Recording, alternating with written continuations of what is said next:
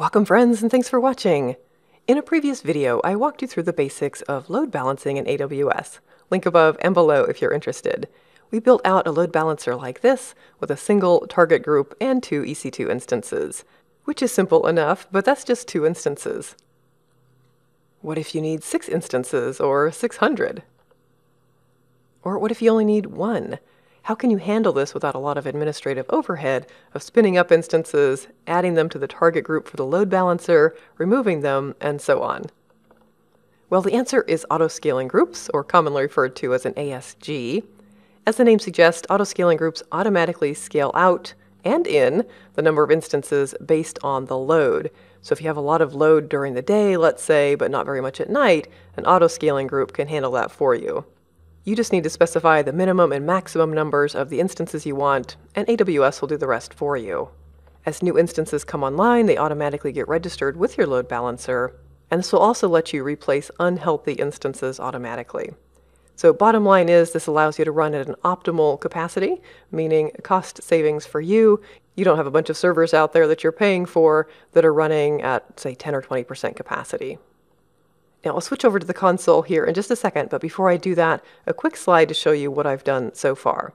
I created an application load balancer to handle HTTP traffic, and then I created one target group that's basically sort of empty right now. There aren't any EC2 instances in it. Those instances are going to be provisioned and maintained by the auto-scaling group that we're going to create. Now I should note that you don't have to use a load balancer with an auto-scaling group, but it's a pretty common scenario in the real world, so that's why I'm choosing to do it in this video. But you could create an auto-scaling group all by itself without doing any load balancing if you wanted to. Okay, let's get to work. Here in the AWS console, I've navigated to EC2, and then down here under load balancers, just to show you that I have one set up here, TTT, Tiny Technical Tutorials Load Balancer. And then for target groups, I have one TTT target group here. Once again, if you want to learn more about setting these up, check out the video linked above and below. But let's work on our auto-scaling group now. So down here at the very bottom, auto-scaling groups. Click the orange button here, create auto-scaling group, and give it a name. I'm going to go with TTT ASG.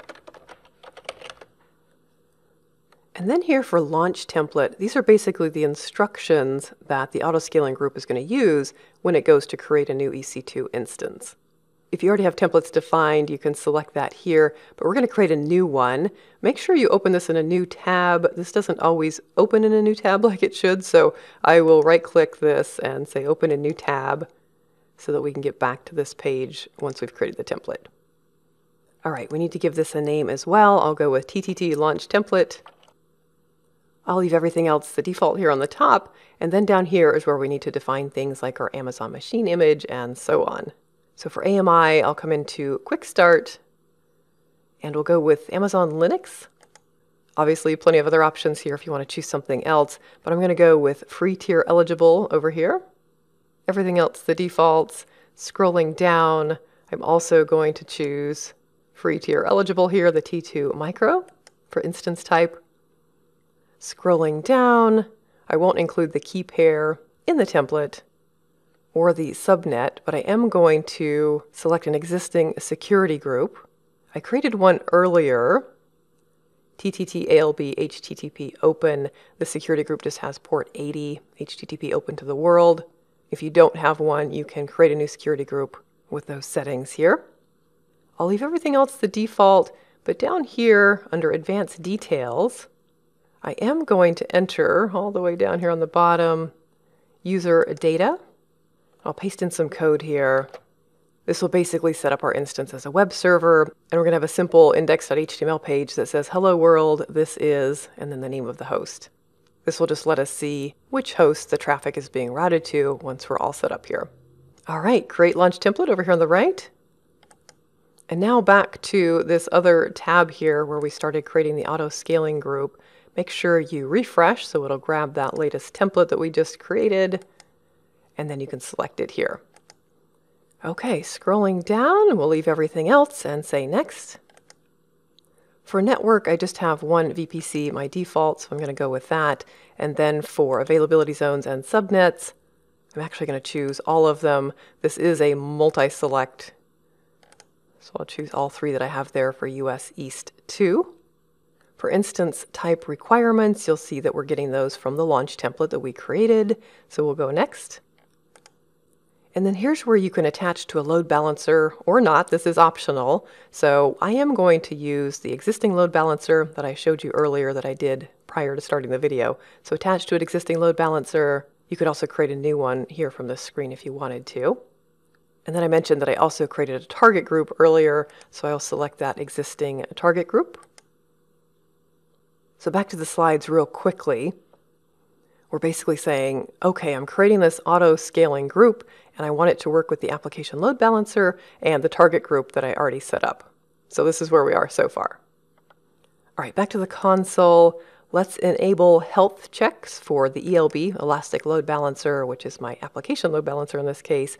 This is going to let the load balancer check to make sure that the instances are healthy, and if they're not, it will automatically replace them. All right, and next. Here's where you configure the number of instances you want and any kind of scaling policy. So let's say the desired capacity or the desired number of instances will be 2. This means that the auto-scaling group will automatically launch 2 instances when we first start this. Let's say the minimum we ever want is 1, and maybe maximum is 4. For scaling policies, we're going to go with none, which basically means keep us within these numbers that we just specified above. But if you want those numbers to change based on some rule or some percentage of capacity, you can say target tracking scaling policy. In the real world, this is most likely what you're going to do. I wanted to keep things simple here for the demo, but you could do something like once the average CPU utilization reaches maybe 70%, you want to increase the instances, or if average network in or out is a certain number, then take some action. So a few different options you've got there. Again, we're just going to go with none to keep things simple for now, and then I'll go next. We won't do any notifications. We'll do next here as well. No tags, next. Review everything that we've set up, and then we will create the auto-scaling group. Okay, now let's click into here and see what's going on behind the scenes, all the work that it's doing for us.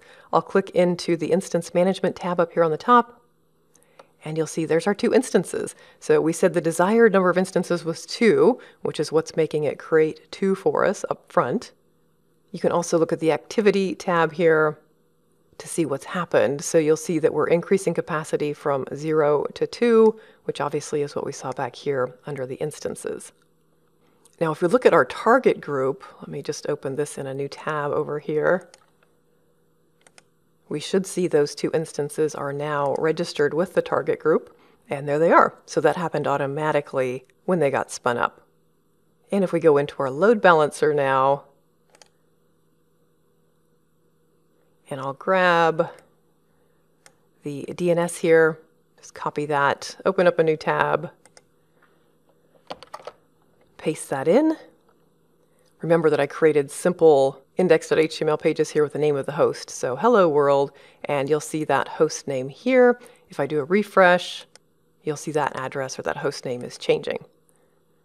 So the load balancer is working. I've got the 2 instances, and it's routing between those 2. Okay, so those are the basics of starting up the auto-scaling group. We've got the 2 instances, but let's say that something went wrong with one of our instances, and we can basically simulate that. Let me come into the EC2 instances list here, and let's just terminate one of these instances. So I'll select the top one, instance state, and terminate. So we're just simulating that maybe a server crashed, something went wrong, something is unhealthy here. If we go back to our auto-scaling group and look at instance management here, it might take a minute or 2 for something to appear. Let me just refresh. Right now they're both showing as healthy. So I'll pause the video for a minute or so, and we'll see what happens when one of these comes back as unhealthy. All right, I'm back. So you'll see the second one here is showing unhealthy. And remember, again, for this auto-scaling group, we said the desired capacity is 2. So the auto-scaling group is going to automatically spin up another instance to replace that one that just went down. If we look at the Activity tab here, you'll see what's happening. So we were waiting for ELB connection draining to happen. So this instance was taken out of service in response to a health check, basically showing that it was terminated or stopped. And then here, you'll see that we've launched a new instance, and we had a capacity of 1, and that's increased to 2. And back here under instance management, you'll see we've got the 2 healthy instances now, and this unhealthy one, which is still in a terminating state. That'll eventually just drop off. So this is what we ended up with, the same load balancer and target group that we started with, but now the instances are being spun up and down based on the auto-scaling group that we created. Yay! Now, before you run off, a very important reminder, if you've been following along, let's go delete everything that we spun up in the video. You don't want any surprise bills at the end of the month. So back here in the console, I will navigate to auto-scaling groups on the lower left here. I'll select our one auto-scaling group, and then up here say delete. And you'll see the message at the top that deleting this auto-scaling group will also terminate all of the instances in the group, which is exactly what we want. We don't have to do that separately. So we'll confirm delete. And then you might also want to get rid of your launch template. Again, these were the instructions that said when you create a new EC2 instance, it should look like this. These are free, so there's no harm in leaving them around, but just good to kind of keep things cleaned up. So actions and delete template. Delete. And with that, there's just one final thing to do, and that's to hit that like button so this video can spread to more people. Also think about subscribing for more content like this. Thank you so much for watching.